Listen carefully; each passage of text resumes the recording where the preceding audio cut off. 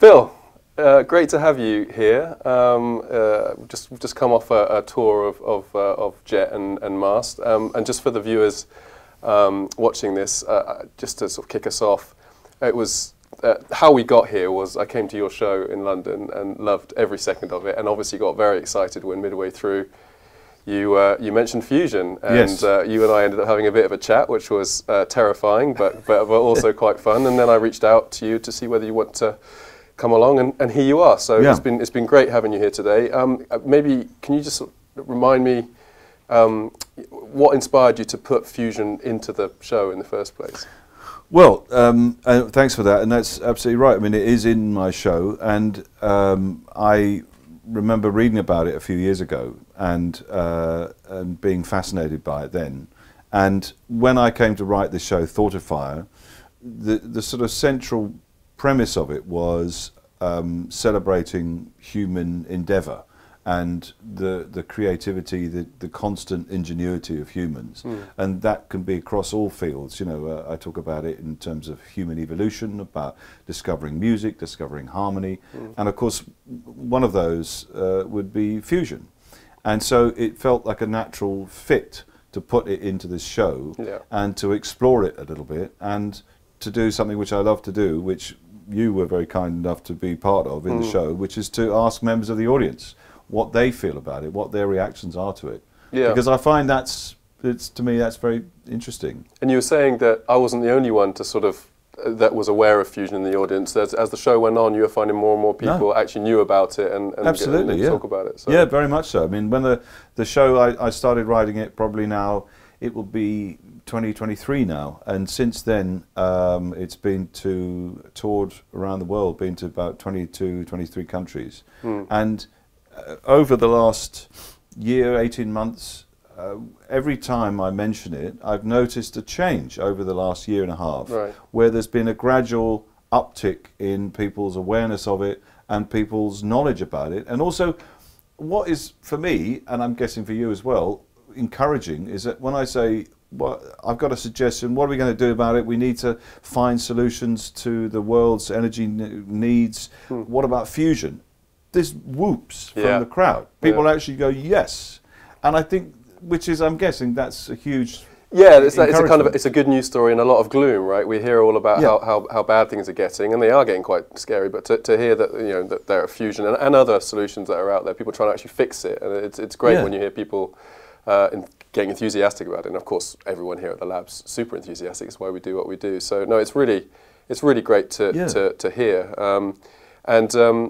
So having seen the site, having had a look at fusion in action, how have you found today's visit? Well, I mean, this is fascinating, and thank you again for this invite. It's been really illuminating, particularly when you were explaining about fusion going forwards, the future of fusion, and how it's potentially going to be a viable source of energy, on a much wider scale, a much bigger scale. I mean, that is obviously one of the big challenges that you're working on here. Yeah. But that's the destination for it as a viable energy solution. Yeah. And I think that's what's very exciting about this place.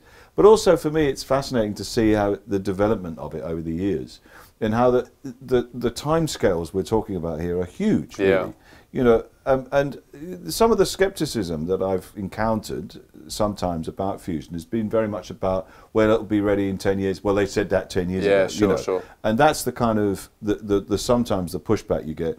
But what I get a sense of here is this continuity. There's this line of constant ingenuity and learning from fusion in the past and the successes that have been had, the breakthroughs, and then using that to build new bits of kit. You're talking about the mast there, which we saw there, which gives you huge amounts of data, and then eventually we're moving forwards to a sort of a potential power source so that I find is very exciting. And it was wonderful seeing the tech and how the tech has changed, but actually some tech it's still what it was still 50 years ago. So I think I see that as a sort of what this place does. It's a brilliant kind of, almost like it's the history of fusion, and from how it came about and to where it's going. Yeah, blending in the new, but also building on all the experience we've had over the previous decades. Talking of playing with the tech, how did you find playing with our remote handling systems? Well, how was that? So much fun. Yeah. I mean, you know. Did you get the hang of it? I did. I think I did a good account of myself. Yeah. I didn't drop it. No, I picked up a block, and I picked up a little washer as well with this enormous sort of robot claw, which was reminiscent of Alien, but it was absolutely it's fascinating to see. Yeah. And I guess that's, but because you know Jet is now being decommissioned. That's right. Yeah. So you have a challenge there, but also you have the sort of the acquired knowledge of all that. How do you feel that? I mean, one of the questions I would ask you is, how optimistic are you about the time frame, about making fusion a kind of a viable source of power? I'm optimistic. I mean, if I wasn't, I probably would get out of the field. You have good days and bad days, and sometimes when you have a day or a week where you're immersed in the challenges, you think, oh, this is too much. But no, generally, I and most of my colleagues, we're in what we call the gritty determination phase. So a colleague of mine says you go through 3 phases in fusion. You have the euphoria phase. When you first hear about it, you're like, this is brilliant. This is and the kind of reaction you're getting with your audiences, that's great. Then you learn a bit more about fusion, and you see some of the challenges we're facing, which I talked to you about earlier, and you get into the despair phase, which is, oh, this is too hard, we're never going to get there. You've got to push through that and get into the gritty determination, which is, yes, it's hard, but the world needs it, we've just got to crack on. So me and most of my colleagues spend our time trying to stay in the phase 3 as much as possible. Occasionally we go into 2, we pull ourselves out. So long as and I think it's great that it came across that, you know, this mission, this drive that we want to do it.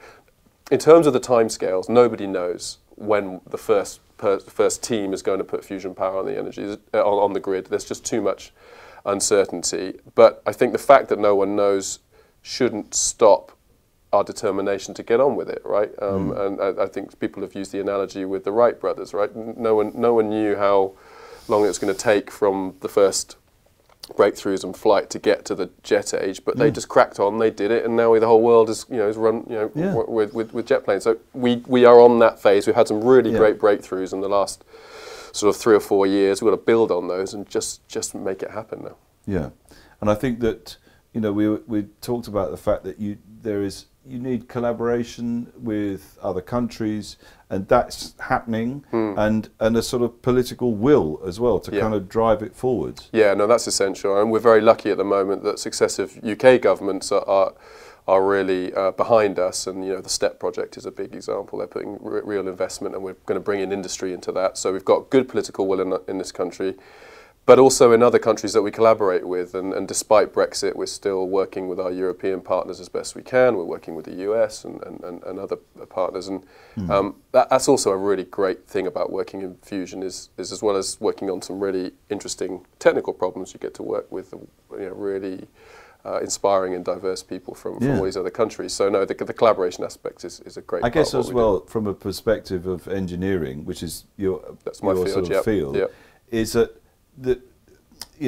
not only is this the sort of the greater goal has got these kind of global implications, but yet on a day-to-day basis you're dealing with sort of engineering puzzles that have to be solved, which I guess on a sort of incremental basis, that's very satisfying. It does. That's what keeps you going, is solving, recognizing you're sort of a small cog in this big machine, and each time you make a bit of progress, you're contributing to the overall mission. So yeah, that's a big part of what keeps most of us going, I think, is just making those incremental bits of progress. So yeah, it's a good field. It's exciting. It is, yeah. Well, I'm glad you think so, and I think please do spread the word. Certainly. With as many of your sort of colleagues and friends as possible. Because just to finish up, do you think there's anything more we could do to sort of really get this into the mainstream and get the kind of enthusiasm that we really think justifies? I mean, I think there's obviously Fusion, the musical. You're going to write one for us? I'll write it if you want me to write it. I'm sure Celestine is taking notes right now. We might take you up on that. I mean, I think, do you know what? I mean, I think that from my experience, the reaction that I'm getting from crowds is that that it's getting through. You know, the message is getting through. Great. People are more sort of, you know, aware of it, and certainly more positive about it, and not so sort of wary about it. You know, the implications of it, and a bit sort of, you know, skeptical about it. I think generally there's been some great good news stories in the press which have circulated, and they seem to be creeping up further up into the front pages, which is good. Yeah. And because what we're talking about here is yes, we're talking about engineering problems and solutions and materials and dealing with exhausts and all of those things. But I think, you know, as you say, you keep your eyes on the prize, which is this huge prize, which is a kind of a global, sustainable energy solution. World changing. World changing. Yeah, absolutely. You know? And I guess that's what, you know, I think that aspect of it, I think the kind of the good news aspect of it, I think that's something which could be seen more of. Yeah. We could make more of, and certainly I'll do my best to do that. Fantastic. Brilliant. Okay, well, look, it's been an absolute pleasure. You're now a friend of Fusion. Do come back whenever you want. Do bring your son next time when he's available. And thanks very much for coming today. Cheers, Joe. Thanks. Cheers.